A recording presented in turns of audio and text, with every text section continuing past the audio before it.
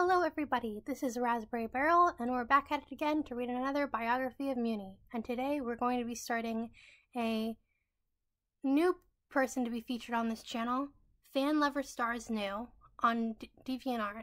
And just giving you all a slight little update, for a bit of this summer, videos will be like this, pre-recorded and kind of just read out, not streaming, not using the VTuber model, but we will return to that shortly, have no fear.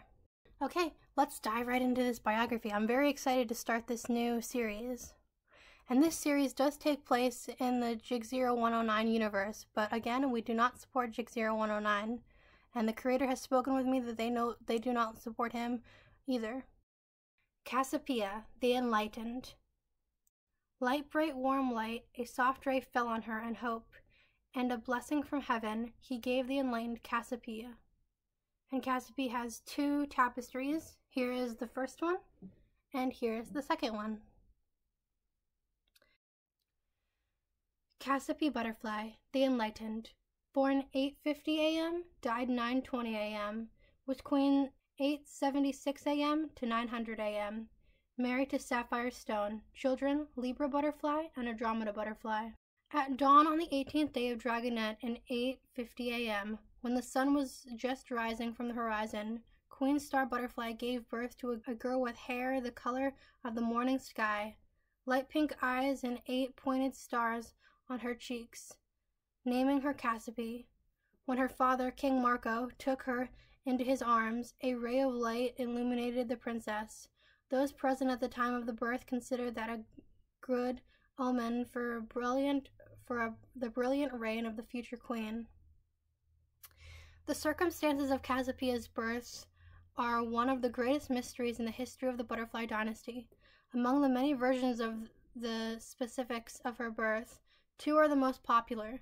The first one was put forward based on the result of a magical examination and historical and genetic analysis conducted by the Magical High Commission, with my direct participation. It is the main one. According to her, the birth of Cassiopeia as the Day Queen is associated with the release of the magical radiation that occurred during the War of the Worlds, which influenced the change in the physiology of the members of the butterfly dynasty. The second version is a more poetic. She connects her birth with the nature of the reign of Her Majesty Queen Star the Rebel, who broke the order that had existed for centuries. As a child, her parents called Cassiopeia the little chaos of the castle. Everything that the princess touched immediately broke and fell. Because of this, many were afraid of becoming victims of the clumsiness of the princess. Lady Rosalinda Flowers wrote, Her Majesty was playing with rosewood in the garden when she suddenly tripped over a tree root and fell right into the rose bushes. The princess spends the next 2 weeks completely wrapped in bandages, and the wounds and scratches left by the thorns, although not so significant, definitely caused Her Highness some inconvenience. In 8:54 a.m., during a joint visit to the Firefly Library with her mother, Cassiope played tag with Grace Firefly, dropped a candlestick, which led to a second grandiose fire.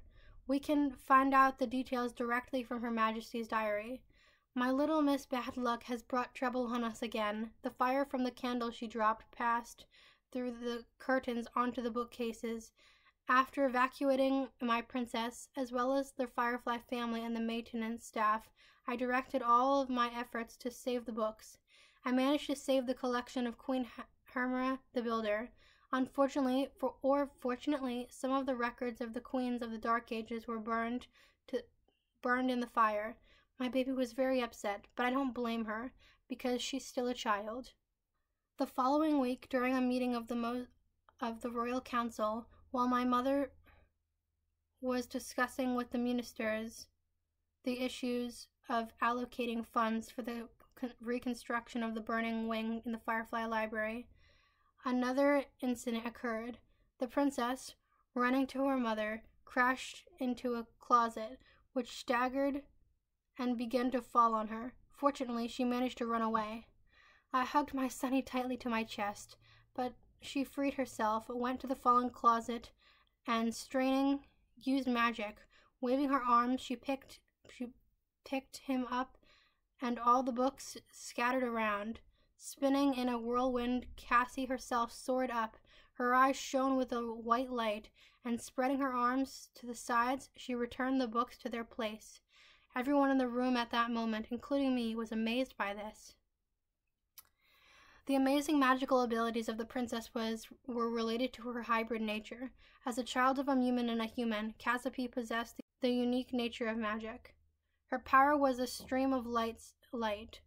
Speaking on this, you can immediately recall Queen Helia, the Light of Power, whose magic also resembled the sun. Contrary to popular belief, Cassiope didn't study at Elfindor. Noticing the enormous potential and inner untapped energy of the princess, Queen Mother Moon took her under her wing to teach her everything she knew, not without my help, of course.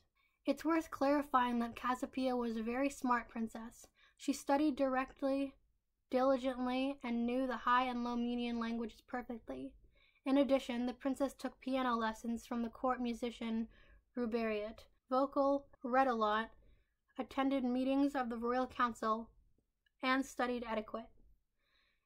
In 8:56 a.m., she was even honored to speak at the opening of the spring tournament, which won the love of the audience and the royal families of the kingdoms. In 8:60 a.m., at her Lonely Star Ball, after dancing with King Marco Diaz, Cassiope met with the son of one of the generals of the Munian army, Sapphire Stone. The boy was shy, but very sweet and kind, and the princess liked him, so she chose him as her waltz partner for the rest of the evening. Immediately after this event, Cassiope began to keep her diary. Her first record is important not only because it reveals her character, but also because their friendship began from that moment. Sapphire is an incredibly charming and attractive young man.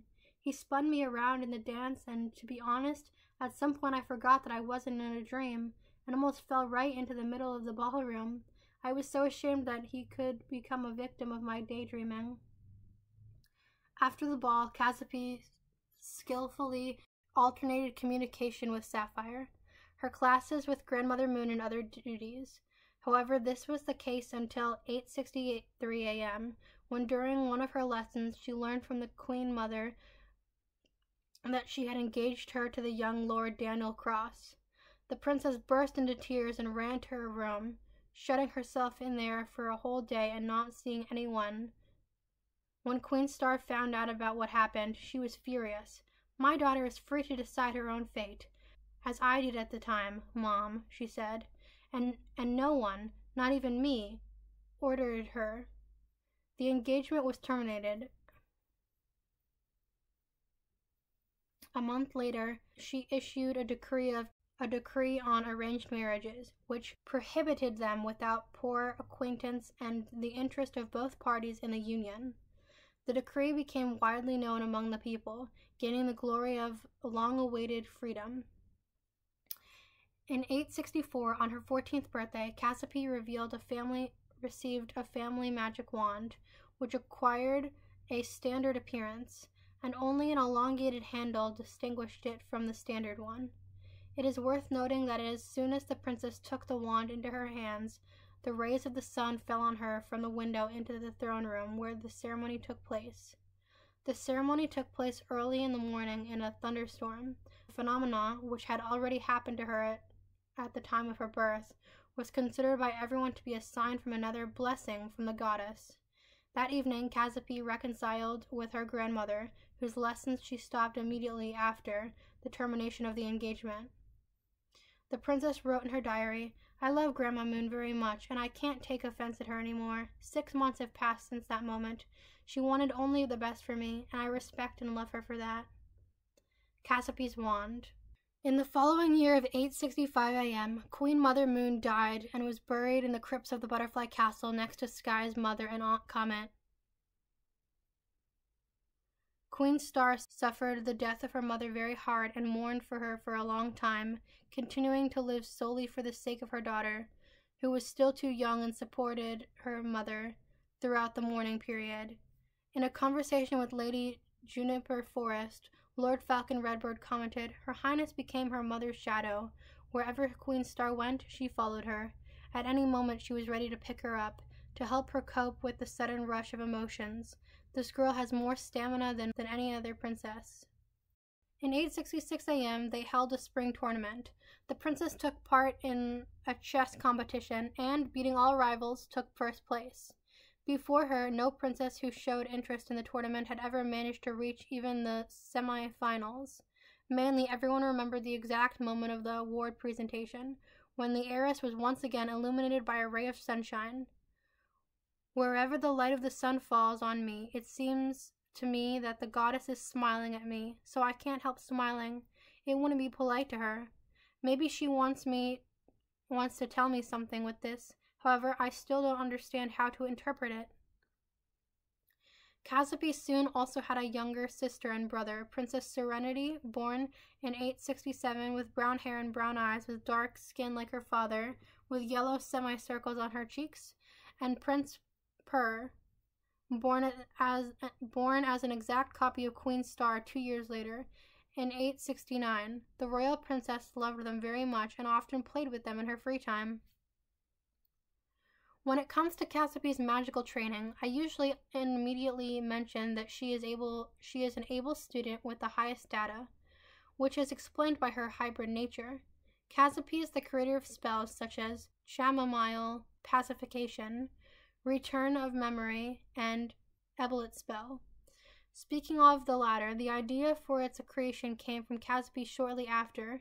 During one of the meetings in the bureaucracy of magic, Romulus complained to Queen Star that the place for dangerous criminals in the crystal dimension was running out and that he wouldn't be able to keep new criminals under control. Then the princess came to me, with a little help, which consisted mainly of giving a couple of tips. She created a pocket dimension called Intertemporal. It was there that all the particularly dangerous criminals were exiled in the future. But Cassiope's main achievement in magic is far from that.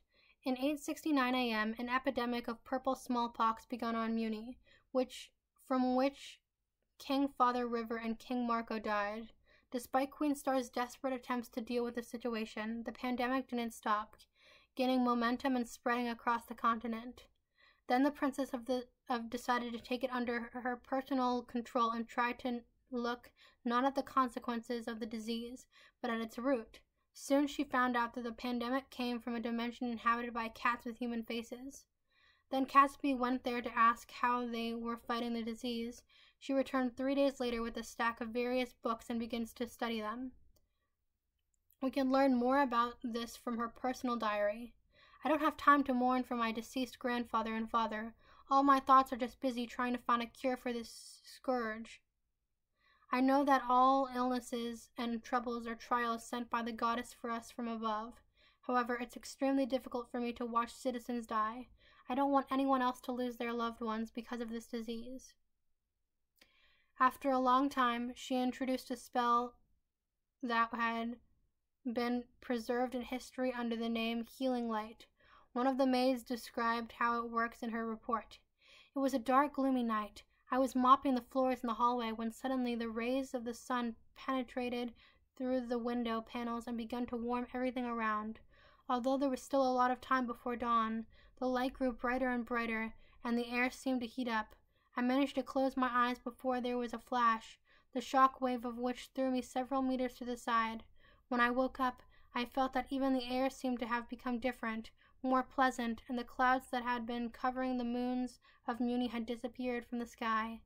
In the morning, when I went to the city, everyone was walking as if nothing had happened, including those who hadn't hoped to live until the morning. Yesterday. The purple smallpox pandemic officially ended with the release of the decree of Queen Star, in which she expressed gratitude to her daughter for her help, for which she subsequently the people began to call the Princess the Enlightened.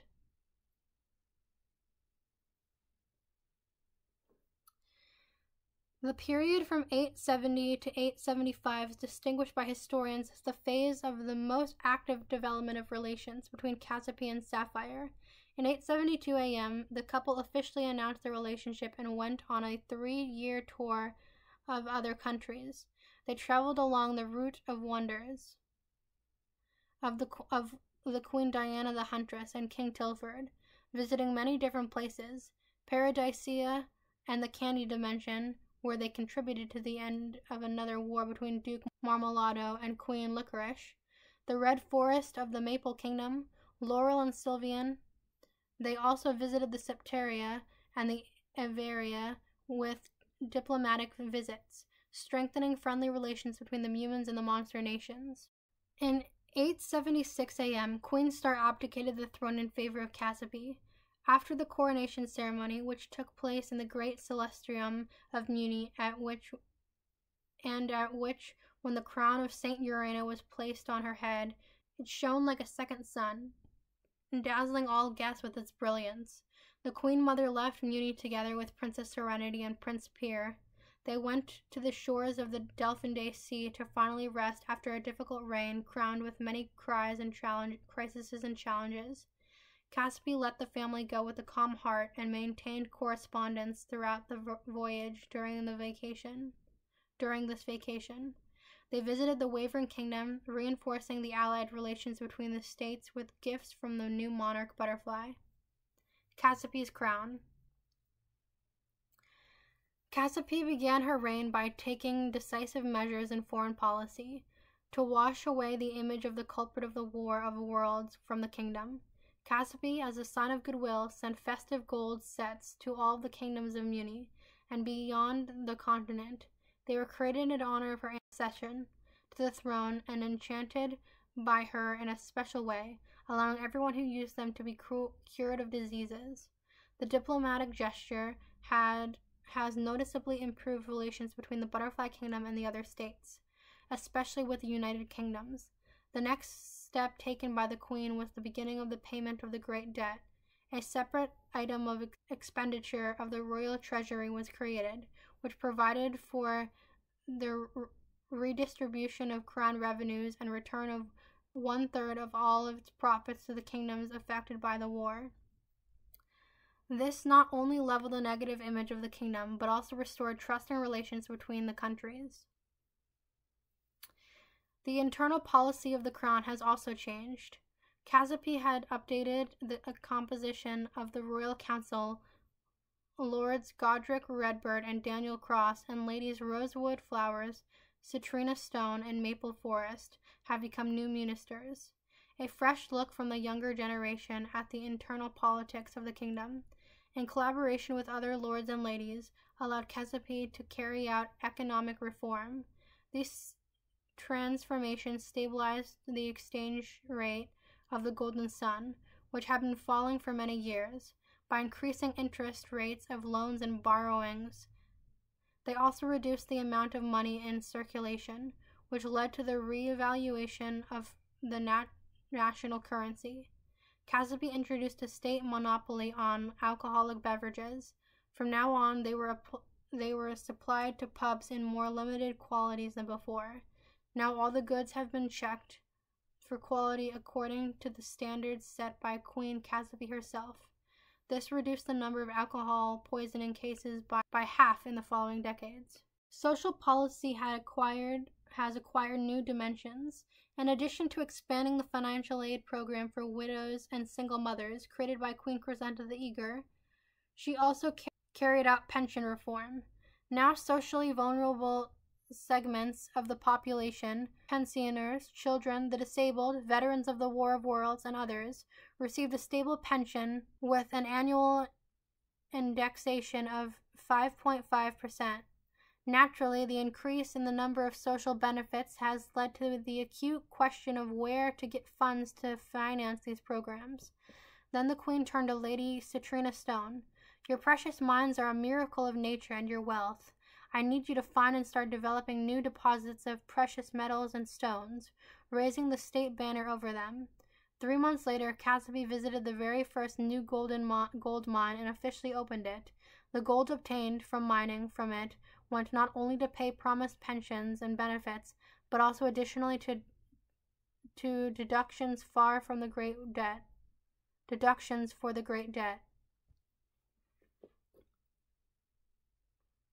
In the same year, Queen Mother Star, Princess Serenity, and Prince Pierre returned from their trip. The mother held up a special bronze coral to Cassiope. "It will remind you of me and my boundless love for you and your sister and brother," Star said, to which she received a portion of hugs from her daughter. The next day at dinner, the rebel felt unwell and retired to her chambers, but came down with an unknown ailment. Before her death, the Queen Mother blessed the marriage of Cassiope and Sapphire. The Queen urgently organized a wedding ceremony in the Great Celestrum, where they were married at the end of 876. Star Butterfly died 3 days later in her sleep and was buried next to Grandma Sky in the crypts of the Butterfly Castle. Cassiope decorated her mother's coffin with gold stars and ordered a monument to be erected in her honor, which still stands on the compromise square. Cassiope spent the entire period of the royal mourning in her room in the Queen's Tower, meditating and not eating. When King Sapphire finally sounded the alarm, after 2 weeks, the Queen left and returned to her duties. We can learn about what she was doing all this time from Cassiepe's diary. "All 14 days of mourning, I couldn't eat. My body rejected food. I lived with memories of how I spent time with Mom and Dad, missed my carefree childhood, lessons with Grandma Moon and Grandpa Rivers camp. They left me so early, and I had to pull myself together to return to running the kingdom." In 877, Cassiope found out that she was expecting a child, and 9 months later, Princess Libra was born, with golden wheat hair and aquamarine eyes like her father's, with double triangles on her cheeks.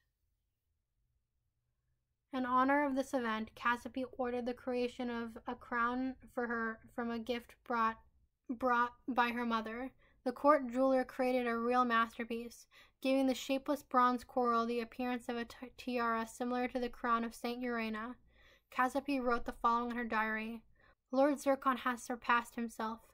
I have never seen anything more beautiful, at the same time simple and so dear, than this crown. I never would have thought the coral could be so strong, just like my mom's love." In 880, a series of events began the historians have characterized as the 3 great challenges of Cassiope. It all started with the fact that popular uprising began in one of the small towns of the Butterfly Kingdom. Mon on Mewni stopped paying taxes and declared itself a republic. Filsey Brock, the head of the local government, became president. Cassiope, with the support of 3 legions of Mewni army, moved towards Stoneheart. When Butterfly's troops crossed the mountain, which was located behind the destroyed city, they came together in battle with the rebels. The Battle of Stoneheart ended with the victory of Cassiepe's army and the capture of the president. After lawsuits caused by the participation of a huge number of citizens in the uprising, Cassiope banished Brock in the intertemporal and reduced taxes to the residents of Mon on Mewni by 2 times for the period of 3 years to prevent the risk of a repeat uprising. In 885 a.m. had the second great challenge. Heading to the bedroom along one of the corridors of the palace, the queen came across a maid who disappeared into one of the secret rooms and followed her. After passing through a narrow tunnel, she went out into the hall, where she hid behind a wall. There she managed to eavesdrop on the conversation between several cloaked figures. They made her horrified. A plot was being prepared to overthrow the Butterfly dynasty and kill all its members. The Knights of the New Order, as they called themselves, were the descendants of the broken resistance of Spitfire. Their goal was revenge on the Butterfly dynasty for the massacre of their prince Matthias several centuries before. Cassiope started running. She was almost overtaken by the enemy, but managed to hide in one of the rooms in time. The next day, at the meeting of the Royal Council, Cassiope announced the beginning of the persecution of the Knights of the New Order.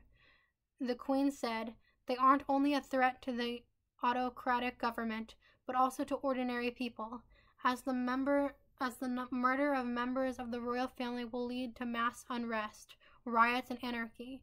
The hunt for the members of the organization lasted for 3 years, from 885 to 887 a.m., inclusive, and ended with the capture of its leader, Ladvik Loris. Before being banished to the intertemporal, he said, "Live and rejoice while you can, because our people will find you sooner or later." After that, a fear settled in Cassiepe's heart, which she couldn't get rid of until her death. The following month, the queen found out that she was in a position. The pregnancy wasn't easy, as it was complicated by Cassiope's continued worries about the words of the conspirator. But thanks to the efforts of King Sapphire, who made every effort and took all of the responsibilities of a wife, in 887 a.m., a girl with sunset hair, pink eyes, and stars on her cheeks was born, who was given the name Andromeda.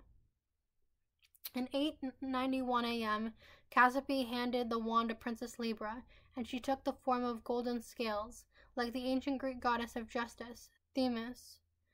The report of Cassiope's friend and Minister of Education, Lady Gracia Firefly, reveals this event a little more to us. Definitely, Her Majesty will show that true justice is in the future. The kingdom will be an example of justice, I'm sure. In 892 a.m., Princess Serenity introduced Cassiope to her fiancé, who, to the Queen's surprise, turned out to be her minister, Lord Daniel Cross. Despite the love shown between the partners, the sisters' chosen one didn't seem to have the same warm feelings for the Queen and was more cold with her. I don't understand why Lord Daniel is so distant with me. Maybe it's my position that's to blame. I'm really uncomfortable in his presence. Serenity loves him, but his behavior makes me treat him with caution. The following month, their engagement was announced, and in 893 they were married. A few months later, the Queen's sister gave birth to a son, naming him Richard.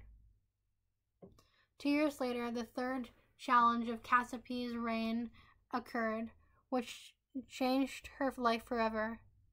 At the beginning of 894 a.m., the Queen, following the unspoken tradition of her predecessors, put on peasant's clothes and a cloak, covered up the signs, and went to the city accompanied by her friend, Grace Firefly.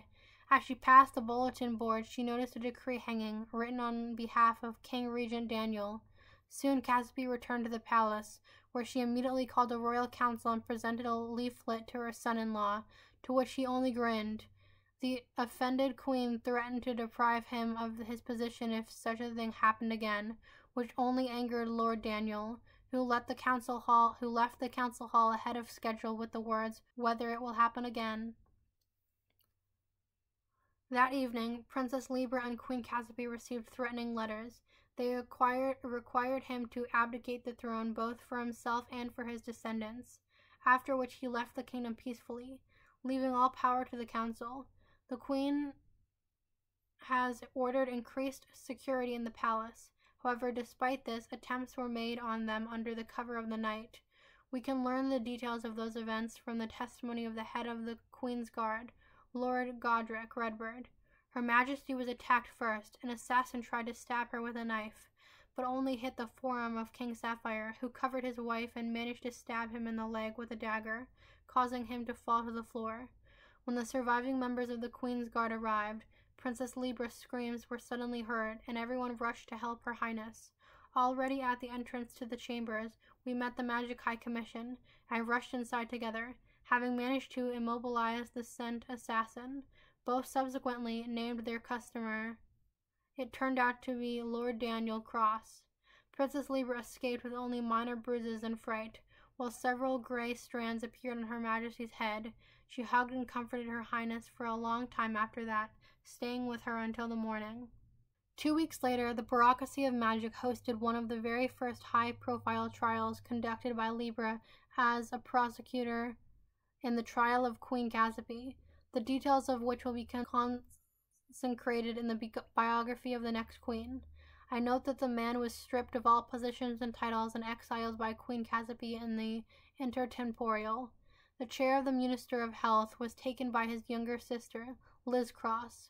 One of the most dramatic events occurred on the same evening when Princess Serenity found out about it, who begged her to release her husband during that entire period of his imprisonment. Serenity couldn't understand her sister and disowned her. "I've never seen Cassie like this before, even when her parents and grandmother died," King Sapphire said in a dialogue with his sister and Minister Lady Citrina. A month later, Serenity's son died of pneumonia, and she decided to become Astrine and go to serve in the Great Celestrum. Princess Serenity became popularly known as the Unfortunate One. The queen has become more closed and cold than she was before. The last years of Cassiope's reign passed quietly in 895 a.m. Her daughter Libra introduced her fiancé, Sparrow Redbird. Cassiope and Sapphire approved of their daughter's choice and announced their engagement the next day in the same year. Libra and Sparrow's wedding took place. The payments of the great debt gradually increased as the monetary policy that she developed at the beginning of her reign began to bear fruit. Despite heavy spending, the revenue side of the royal treasury increased due to the growth of corn exports, exceeded the expenditure. In 896, Cassiope opened the royal orphanage. There, the poorest segments of the population could get a roof over their heads, 3 meals a day, and medical supplies. The queen personally attended the opening and served food to the peasants between 897 and 898. Several new schools were also opened for both humans and monsters. The authority of Queen Cassiope among the people has become an unshakable postulate of the royal authority in Butterfly. In the year of 900 a.m., a solemn celebration of Independence Day took place. During a reception for foreign monarchs and relatives, Cassiope gave a speech in which she thanked everyone for their help in ruling. She especially singled out her daughter by abdicating the throne in her favor. The coronation ceremony, secretly prepared by her mother, was an unexpected surprise for Libra. The princess was crowned in the great celestrum that evening. I realized that I was no longer a young girl, young and ambitious as I used to be. It was time to give way to the one who really wanted to rule and was already ready for it.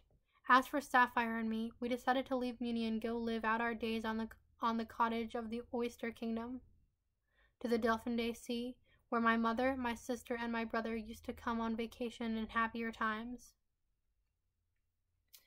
Cassiope left Mewni for many years. All this time, the Queen Mother kept in touch with her daughter through a mirror and wrote letters, sharing her life in the house of shore of Delphine Sea.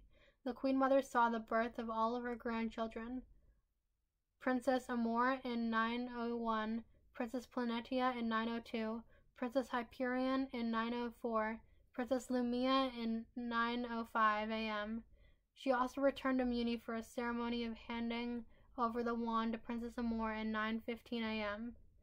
In the evening of 9:20 a.m., Cassiope and Sapphire didn't get in touch with Queen Libra before she made a call on the mirror.